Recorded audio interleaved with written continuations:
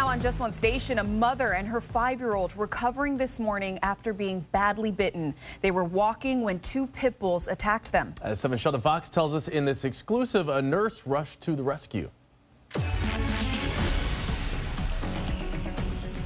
Gracias a ese señor, pues estamos bien, porque si no. A mother thanks the man who saved her little daughter.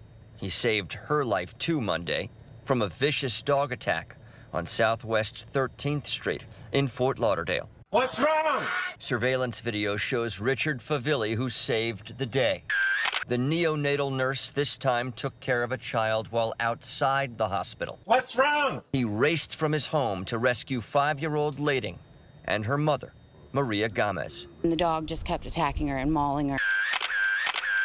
The bloody pictures help tell the story of when they encountered a pair of unleashed, unattended pit bulls.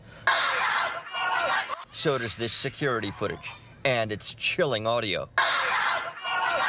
Iba por la calle hacia la tienda. She says they were walking to the store when 2 dogs came out of nowhere and grabbed her daughter. The dog owners lived feet away and wouldn't talk to 7 News. It was awful. I can't get the sound out of my head. Others in the area tried to help. We're told one man used a stick to fight off the animals. But it was Favilli, the hero nurse, who had the child in his arms when first responders arrived, according to police. Hey, Richard. He returned from his job at the hospital Thursday night, not wanting to do an interview. He told us off camera he'd been through enough this week already. Sheldon Fox, Today in Florida. Broward Animal Services tells us both pit bulls were euthanized.